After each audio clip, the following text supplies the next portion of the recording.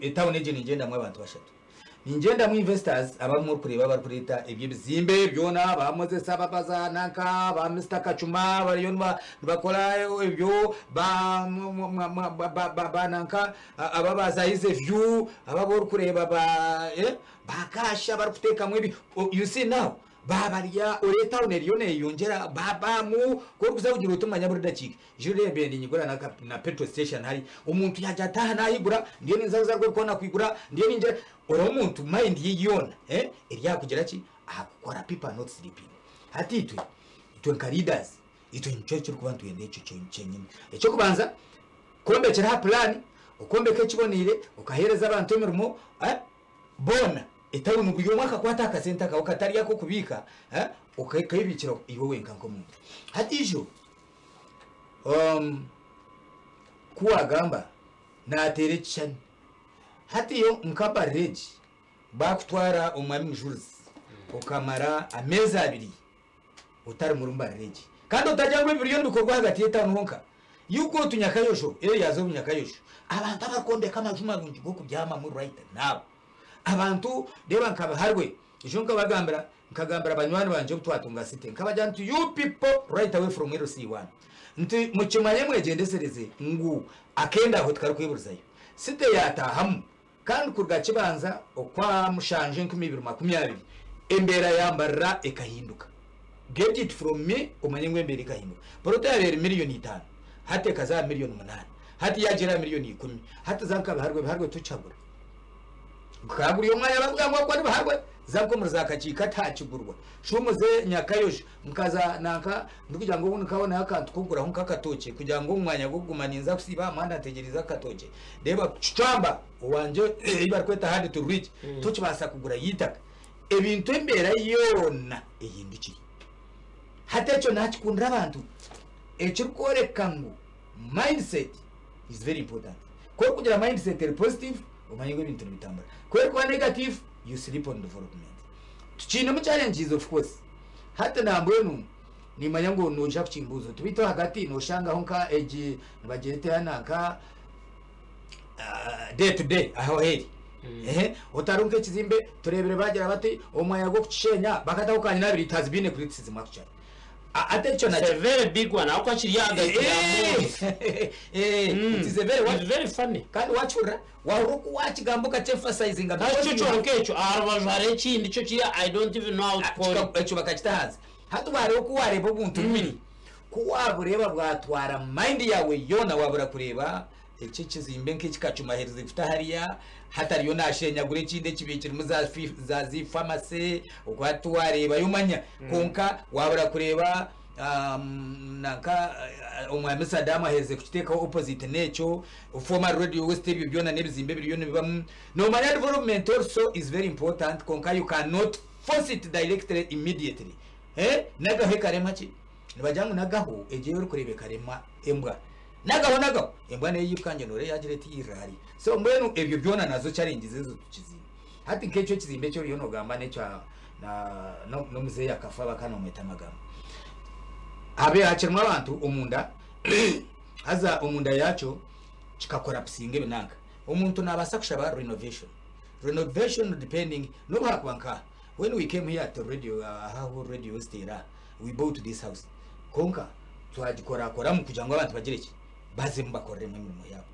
and the plan ero kugira ngo ukirwa yombekire cyo kushakiti konko umuntu yije kushaba ka program ka plan ka renovation in a time I'm going to renovate and do ABCD no myaka engahi no jama nyo korendagano hari no myaka etano renovation myaka etano nienda koreki kandi niza kukiyaho echo ntebekanise ekizimbe ekikire ekiri kugenda na standards zecho myaka etano mwene myaka etano nebiro binga kankubuza banyimwe batakuza politics tinumtekateka ngo myaka ayibambe kachabeza bamwongere myaka etano shiti yahwire na hati tindi yatisho banjirira mbonno tegatekera kwisha hati ndiyo ninjanti nangwa tunge myaka ikumo misho kurgarye cyo kisanye kibatwire ihuriyo no jote myaka etano so hati echo na cyo kirebe haretse zimbe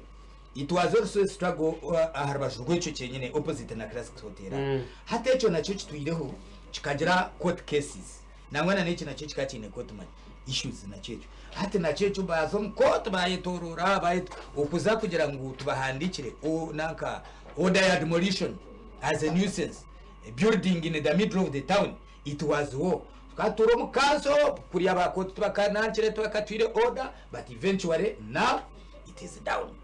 What does the council do right now? Council eine obujunanizi bwakwandikira mukama w'ikizimbo mbere y'ibiki twakozere right now. Iwe sebo aha tuturukwendaho cyayi cyo mpira. Aha tuturukwendaho mwanya ogokora ABCD.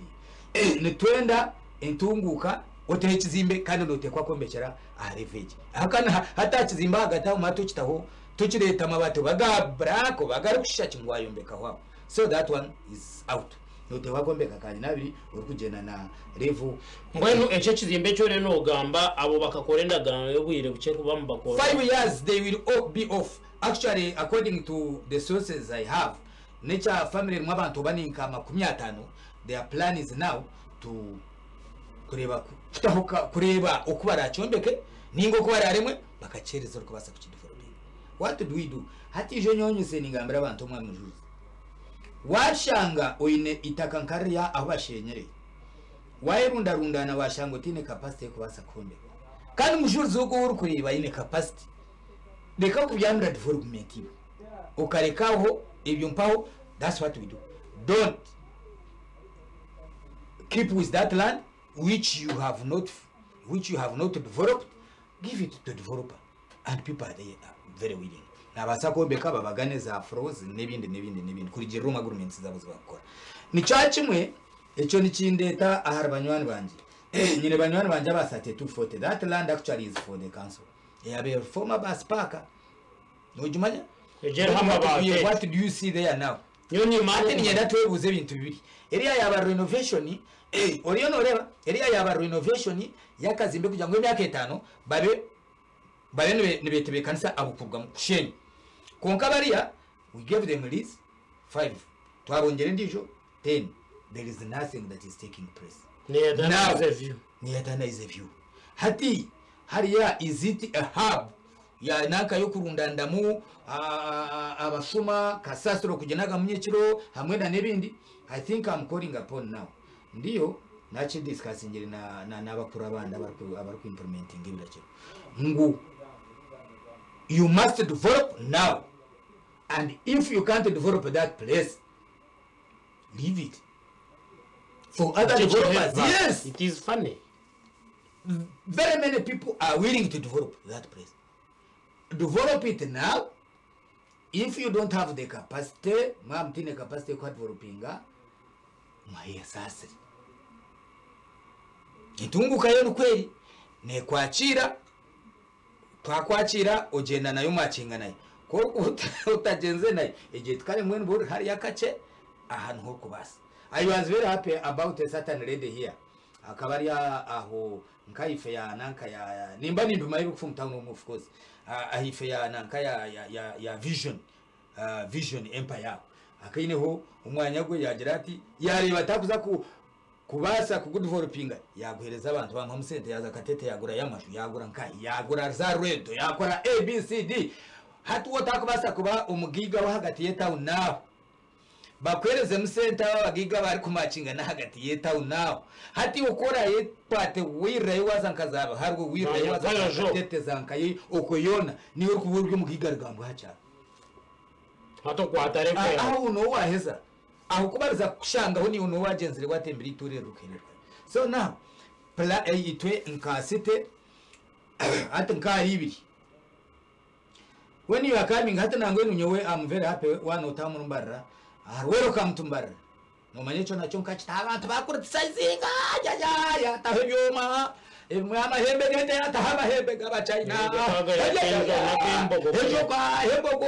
konka kukura bahonyekero waro kwaka Yesu ojo toneje Mbarara and people uhuran bajangwa konka gamajezo kagi so you see now the car is out to terror scenario ne kure nurga kampare gumuzeti you are most welcome in the city of American. Now so I think ari biraho agomatara garho na nebindi konka wareba ebibembe ko biruhu byo murembe koruga gate ya yirwarro twarandikiri amabaro kandi bari imwe kambagambere imwe basebo nabanyabo hari ibintu bindi kwenda gutwikirizana wareba watunge barha irku rw'umukanzo yewe bazandikira kuri ya technical people bakwandika because I don't write those letters konkanyo nimbajana nta hate mtwikirizana kuri yamba handikiri tena mabahandikira mujuru zibahandikira watu bakwe konka bakoreze bari hejo omanyengo ebaro ukire kujikuratara ukeshoboraho ukagamba no kakwa kariya kabara ko kugira ngo ahagwenjo dire kioska don't sit with that letter no kwekberi assessment ya license don't sit with it oje oyehozeho kare utakare nguhagwatahire mbagire kuto mukoto ukabona kwiruka ngo kwenda meyango akya so mwene ibyo nibyo ndkwenda emuntu sharing saba side ejo ebyombeko byanyu turiyo tubashaba ngo mutandike kuteka na mbwenu ndebere byombeko nkabitano barikombeka zakanya nabiri kandi uko nanisha bya renovation tubirere leta turi ku renovating leta byendagane 1928 so muretse tombeke kureka atakanda kundu kwenda ebizindaro bikaraba ebiragiro I mean ebhandiko bikazaho ba twananka twaretaho ebirangwa TV na radio kibanza okwa mukaga urabatatire njiye paint urabatatefingire mu town byo bikashora kare nambwe na neki nekira you determine the color of the paint or you no izatwikirizana no twenda tugire paint tumanye ngwa utakarete cyana ke cya na sadorine heje ya ukagita ukataho biyapana twenda tube pavingire I mean to paintingire karanungi erikurebeka they babyine manyaba bahandikiri the color must have been every building oije ochitere kara yawe nungije opevinjo misho ombikubo mwene town yitebonere iribike kuno kana na kibanzo kwa kanga ujurize kandi Kigali cye mwamu repeating kibanzo okwa mukaga bashirizo byone bibitira karanje bitire randi bipevingire kandi tindi kweno terese mutkachebezo mwatuma rumko ne kote yayifa kote yayifa bakwandikira ngo tukakwereza ubwiresebo warema mbwene kote ne kwiga ko kuzakuzo mukoti urwo n'urwaje say some right about arime bitare byarire kwaka utandikira ka police aho wano yijoro kuza kwiko town nga aditaho zitaranyo no reje zitarasturaho atanga tarezo no manya mamujuruzi nyewe hine kindebiri ezo nizo tarastwa abanze mu town of course wawo riyo no tandika okutandika no basa kutandika umuntu akore ikintu kitari cyo because you don't have experience toko bimanya cyo no takubyetegereza jo umchina akatufera yatwereze ibyo konkani bizaho ubwire buke so the problem is not mutubirkwaka nibizaho konka bigarika birarakari so it is just a matter of timing twatumwire time yo kugira ngo aje amare heshongejo yabirikirize konka kuyahereze nesente zabisigire tuzakora so now we are going to look for umuntu tumhereze contract yo kwija gukora repairs yezibitara harimo na nebindi bibiri muza bathroom kijungu agwo gashuma nabyo twenda twije tugarike to replacing batteries hamwe na nebindi of course manyengu motoka koru kujugura wajiha yaba ni Japan nutekwaguma nayo nugikora na neze zinde zo kureba of course ntujaguma ntuzihindura izimwe nzigera mu issues so it is the law. Okay. Harho urguto rwa Victor Bwana Road turrema kugigamba akake kubeta tunje urguto runyi tuza kutungana byombe ko birungi hata hari umuziki gwa ikra harwe byombe koko misho bitandikiye kuzayo konga we think haba urguto runyi ko kwa rugamba no buhango bwa na design ruza ku attracting y'abantu and that is what we call development hati mbwenu echo kubanzana ngo turukuzameja Victor Bwana turukore sente za Uganda Road Fund turiyo tukora ubguto bwindi munonga nyumwazi yonye toruire naraba muri naraba kenkombo ruguto rumwabe muterendo rurabagati akasasiro rufire bamurwate mbamba kuri ya kasasiro haturushanziro mu rubaju kwataho rukambuka n'uruguto rwungi munonga twenda turukore turutemara mu bagendeje twakora uruguto ruko rwakora n'uriya kurabara hariya nanka ahacaceje ya kenkombe kugumiza mukuragara ko mugenzi cyonyo ukaragara inyuma ya Bishop Swat na n'ubundi buguto uburyaho aho aba MJ kuragara hansi uko yona tugikorire kimwe bari yamba gikora we are going to work konkenjura zituteganize hine nambwe nuko ko hamwe umuzaro wa nahandi enjure teganize abantu bingi ababe kwa twantworo of course nitaka noraba munutera akanitaka nambwe nabategeine abamotoka zitegeine veresore kuturi kumarantu ja kwatebekanisa nakashana kajwa nuja kwa nuvugaje muno Meeya Victor bwana bashijama owatenga HR bona ati ni karare nyenga Meeya Victor bwana kiriyuneza kutanda. It looks funny. It looks very funny actually, not funny. It looks very funny. Misho warenga bakubizira. Wahika wao hata no joteje nigere. Aha, mwena ho kandi mbe nabagambire banywana banje. Kumurare ibyuma byayemerera. Mutakaja ngo Kakyebezi yatwingo mutawuni. Tunondabaze. Kashin bija kuna uko zatwa kabira tawuni. Hata ni tweturuka Bible cyegamba ngo enju ya tata ni pango erimwe myanya mingi. So abantu twakabara hukuza. I don't want people to leave town. Nyenda abantu banje baguma mu town. Navuga ngo ninkunda investors, ninkunda barwagati, abo nabo barikushubashura barza hoseru. Ninkundana no muntu wanje uriya wenyine nitandika amana make ninyekora mutwe ninjira anti nimba manyani tubikanze atubagira ati konka I want them. Actually echo ni cyo cyo kurakinga omutawuni yaguru. Kushanga ngutari mbantu barikoteza hariya amataragari yaho tine ngwe ni mumtajangu naba nanka konka at least etawuni babize mani etawuni be kusiba no ira hariya ora kuri atubari kashin babiya hikande nukwe bari niyo mbera yabo wanyetegeza hato ocho nacho kirebe konkanyo hata batabantu banje baryama handa abakazi banje ababona bakaza bo mu Mbarara bona bushikoze kabaka abona abakazi banje to kubagamba inyenda no mukugamba mukazi wanje na no mushira natuma ngo yutira umukazi wanje mutawunu ntwangana abakazi banje norema okwayekorira katogo mbona I feel happy about them so nabontu bienda akano bakora population bito mplanning kushuke kargo mu planning ya Mbarara. What do you think about garages?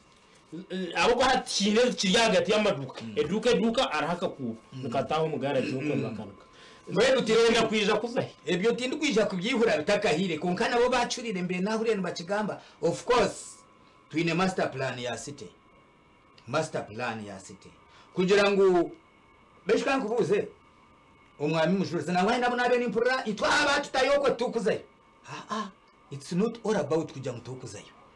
It's all about okwikiriza ngo esete eyina bari ku planninga kandi tu planninga nini twagira ngo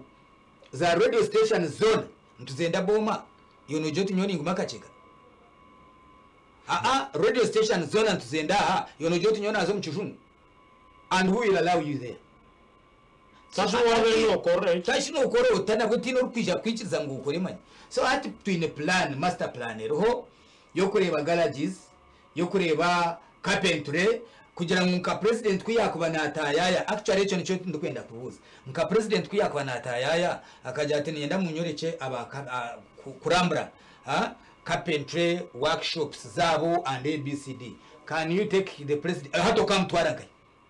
taro of course ukam twarankai aine package aine chibo che center che kurire yenda kwagurira za machine mugume mukwesenka machine mwe rukore byo byamani hato come tankai. So we must plan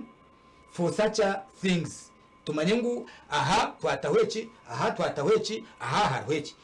gwenja abantu bari kuzakora nori bazagura you fresh fruits bazagura you fresh food abantu margana Kampala na barkwani bargazanka yibina majenyi bona kora nori rero bagura ibintu byabo abamwe no babugana bari nabijerebe yon bagura za watermelon yekorira zaka fresh because niyo biri agwenje bari kubisigana ngo na center market umwe so umwe nomwe 3 you must also be in a place aho kuba oyine parking yo barebe tube twine challenge twire na yaho ya omwami honorable Bright Rwanda match zimbecho aho parking orukuza kuzanko mu fresco kuzagura mu fresco is not easy. it is not easy urapakingira ukemera ukaza kuturayo kashino bakwicira weno hato mweno mwe nicho kuza kushangira kandi ukashanga nka umuntu ndijo in supermarket somewhere ayine parking free ushanga abantu birwanga baza ibago so na nebyo akatugire ezo mbaho zoye korire ejo mutuka yori no zakanaka hata nambwe nuka hariya azaba mwaba mukugera nkaba makanika nambwe ni nabamwe kare bagenda baza nka triangle around there mwe nunda kunyanga makanika abantu bamangu hata nkora wire no kumurongo abakora wire ka front bamweta karu nubwo akuzacharwa buganda niyo wapo nabo vuga motoka no mushange no chimanyecho it is all about okishanga oriyo no kore kintu cyawe kandi omuriyo bwacho it's not all about fightinga nambwe nyowe atinka ekisange cy'ikindi yo ninza mu mujuzi no retinka rahiri kandi nambwe nishashana na abakamwenje meya wanyu matovu mukama muhumuzeje bamuzigirizo ohumrejo mbusinje oburangani cyasimiri nore wotakakira ahariye cyo tokucebara so mbweni konka ekisange eki nkabenye na mukibe kisanja cyo gukora kitare kisanja cyentaro pereze ku meetinga kansarazi aba batorinwe n'abagambara n'abajyango let us now work and we set examples in the whole of Uganda bakumene bibuza ebintu Mbarara byo bikorwa bita twara tuzonka aho turi abantu 15 twe twamanyire ekito kwenda kora kandi cyo kurete ntunguka yambara mbweni warabamo orebe nohereza kansara ekitinisa nyende ekitinisa cya kansara nyinde kitinisa cha meya yana retwa hariya mbweni murebi wanyetegereza betariye bi ya oshango nkokundi mu TV rero kushango mu shorongo kwa bamwe bekwa ya mwahanekera amaguru kwa hanikira mikono which is very bad so we must work for that harmony now and that harmony nigarika ekwereza icyo rwano inda nabantu bakureba ngo this is responsible leader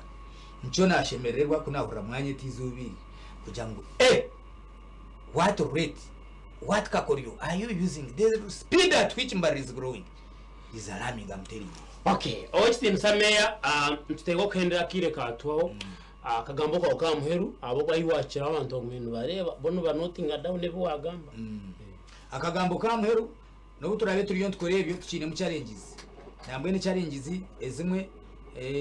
kunkana zakwaho ahubwo kuba tubetwine minister wa local government ijo haze cha kishoborire kandi abamwe nawe rabakigamba kwibi cyagambire cya property and ABCD agize of course people must go baze umwanya gwabo konka babataka bahire sente zo kutandata nibatushaba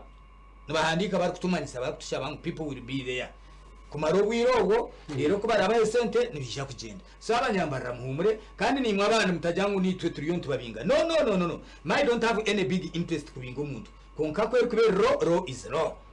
wanyetegeza so echaka mukuzi naho ya tusiti nkameya echo ningira that's that echo mbweno tutakasi bantu garuka kukigambo kurengesereza echakani tukine challenges z'abantu abari kure kurembwa zabo ziketorora zirira abantu zabaheza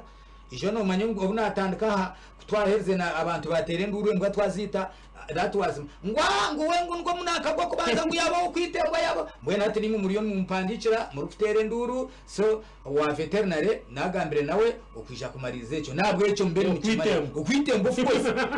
atiye gwanze y'abantu rozehereze kuya abana bari nagaruka vitu embwa koro inembwa omucuju cyayo echo nakimara ecyakando bunarga guro ekirecho nkatunga oburemezo mutuma gwanje ko nabine pressure nkaniva nkabugane mbuzigana nazugana opposite centenary bank na parkinga motoka na raz kaza shaitano gwecho mukama wembuzi nobwa kuba aryoha shenkuru tata ngojino mkahagati yeta no make sure you mind about your mbuzi kandi stekraka mbe nagambire nibi nagamba nabantu abo nabajangu bakama bembuzi abako barebe benda tware town age nkirisizo hati dekechira jure chikoro gwacho bakwate mbuzi musto yadi mukama wazo kwarije muto mukoti kote shari mwechera mukore akebe byaka file ke mtwari 15 manyachi ebyo tubyakene embuzi zimazire miti ntubyare miti we want a green city twenda stay eine miti twenda stay bonire kunkato kwasa kuba ukagire embuzi ukabeciza buke town embuzi zo ziryo mu kijungu embuzi zo ziryo mu kishwahili embuzi zo zirwe bikona embuzi zo zijiro mu bakama bembuzi eche nakibagambira mu kasheshi nize bari rwo kubanza very are or soba very much soba byamere je very early bakama bembuzi nente zagatiye town aha take care and don't call me kiriya kasase nacyo nacende yebare mnogo chitimsame yajango utamteresimu yakugambira kare ibare rukwebeka tertera umushaya barabrakara watotere kandi kutandikana na narwo mu studio zo umurimo go gushira iwe kora uyo enforcement officer kora abori yo horstake rack umurimo go gutandike hatereba hareba hateda chikeje naza kushora shanje mbuzi 50 cunaka muri kuba rabo ronde bakama bazo babura bazibagira basibe bari hari ya central prison nabo bahute kasp. That is no joke. No joke. Program nisizimuka n'ibindi zende muzuru storia TV twatayise Meeya aho cyubweje cyambara wabare mnongo of course ibintu byentunguka byoteka bagame ina hicira cyutekwa kokoro kwacho so webare mnonga webare kwiza next time mugaruke ushobora abantu aho this is one way of giving back accountability kumanya abantu kumanya kugenda misho ntukusima twendeze birungi webare kureba TV West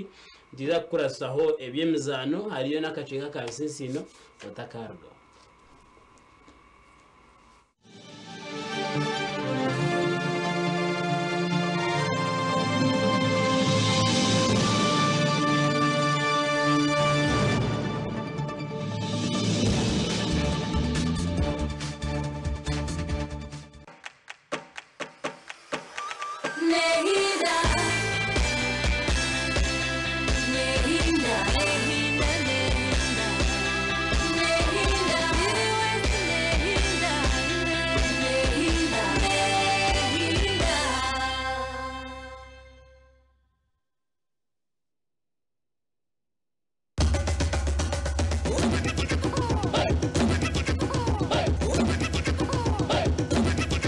Experience 100% 4G speeds across Uganda with the Airtel 4G Pocket Wi-Fi available at 123,000 shillings only. It comes with a backup battery and 15 GB free for 1 month. Visit the nearest Airtel shop, device selling shop or Airtel online shop. www.airtel.co.ug/broadband-discover. Airtel, the smartphone network. Ni kwezi ki okw'abasiramu bari kugenda meka okuramaga? Ni kwezi ki okw'abasiramu bari kugenda meka okuramaga? Yohereza answer yawe aha WhatsApp number not mushanji 59 nshanji 3 88 58.